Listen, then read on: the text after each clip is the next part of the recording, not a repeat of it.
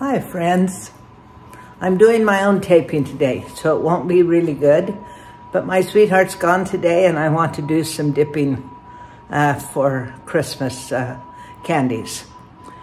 I've made my own caramels all my life, and of course turtles are made from pecans and caramels.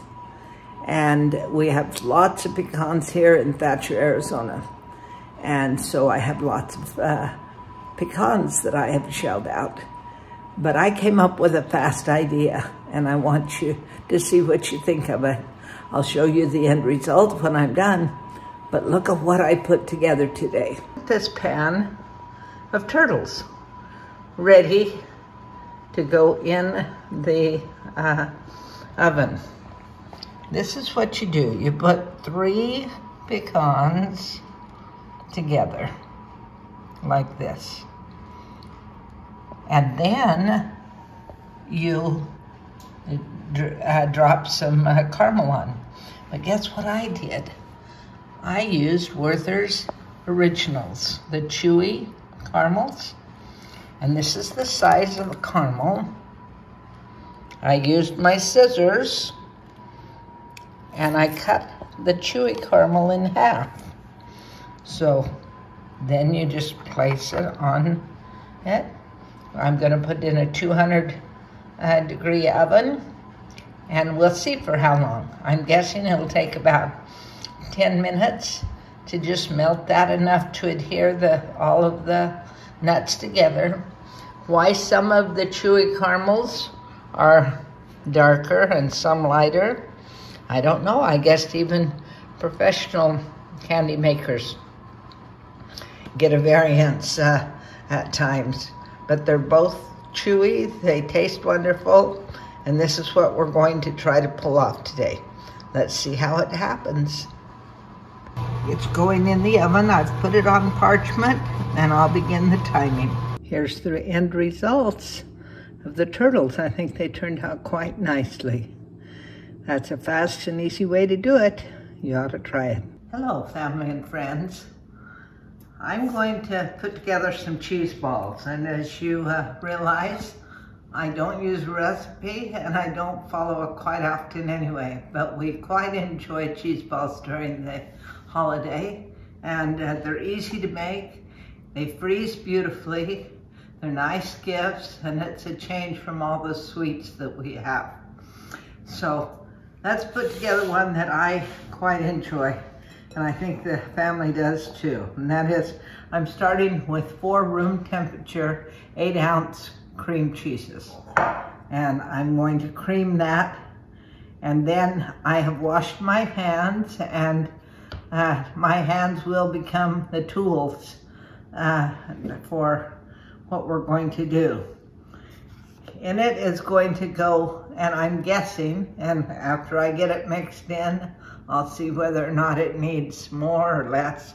And I've got 2 cups of the Kojak cheese here. You could put pepper jack, you could put sharp, you could put your favorite cheese.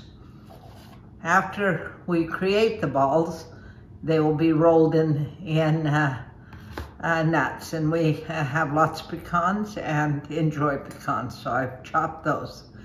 I'm going to use as my seasoning, ranch seasoning, and I will put that in. And then it's nice to use ham. You can get this just chops easily, your sandwich ham, okay? So let's prepare the ham and get it ready. Let me show you how I do it. This is a chopper from Walmart that really saves me lots of time. Okay, I would like more ham, so I'm going to get some more. Want to get it all in so that it'll chop the edges. It's not that hard, but I have a trigger thumb, and so I'm using my fist instead of an open hand right now. It feels a little better on my thumb by doing that.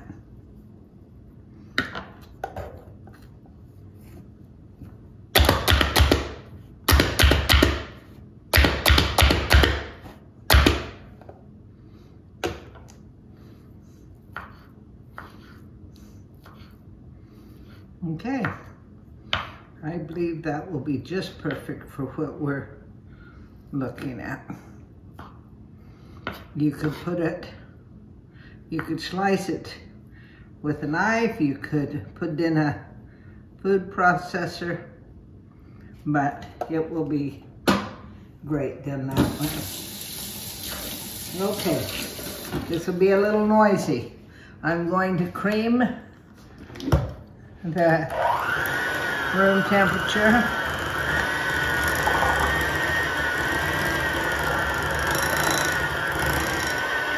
Cream cheese just to get it to where it's mixed up.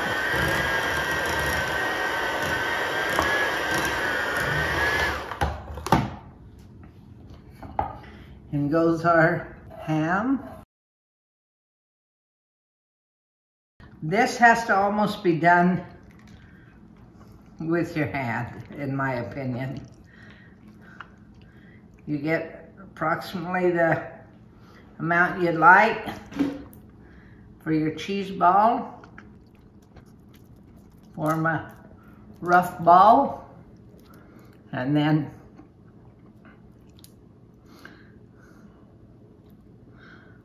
picks up all the nuts. It's great, and my hands will have some nuts on it, which will be just fine, because if they get into the next cheese ball, you just have an extra treat, in my opinion. Okay, there we go. You can tell it's warm in Arizona, so it's warm cheese ball. They'll be wrapped in saran wrap. And see, as you can tell, I'm getting some nuts in the cheese ball, but that won't hurt at all. You wrap it in saran wrap, nice and tight, so that it will be able to hold these nuts on until the cheese firms up, and it works perfectly.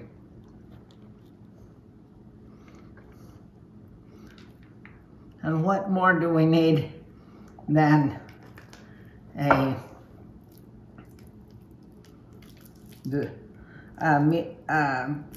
something to nip on, that we don't have to go start from scratch and worry about feeding or entertaining a crowd. So I think this is a great one to have on hand.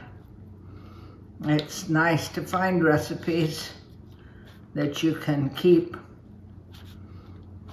on hand to allow that convenience and the absence of stress during the holidays. I hope you're all having a wonderful holiday. I'm going to be grateful to get these in, and we may use this smaller one and just leave it out. Start nipping tonight. Takes very little talent. Dream up something you like. If you like chili, if you like other seasonings, if you don't like nuts, if you can't eat them. But there's 4 nice cheese balls, and they'll be wrapped in saran wrap. If you like this, give me a thumbs up and subscribe. Thanks again. Let's recap that recipe. It was 8-ounce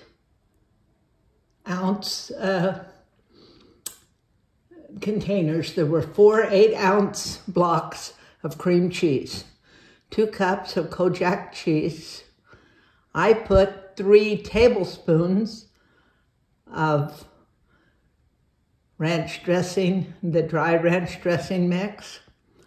And then there was about 1.5 cups of chopped ham. You could put all sorts of seasonings, all sorts of cheeses. You could leave meat out.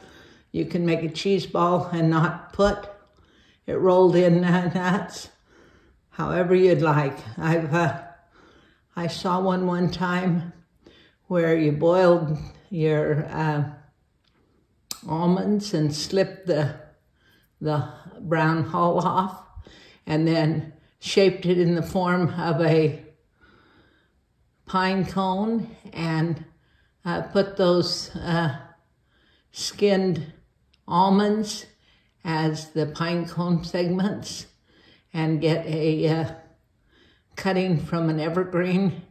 It makes a beautiful, beautiful centerpiece or a appetizer, and it tasted wonderful too. Hope you enjoy. Try it. Let me know what you come up with. Thanks again.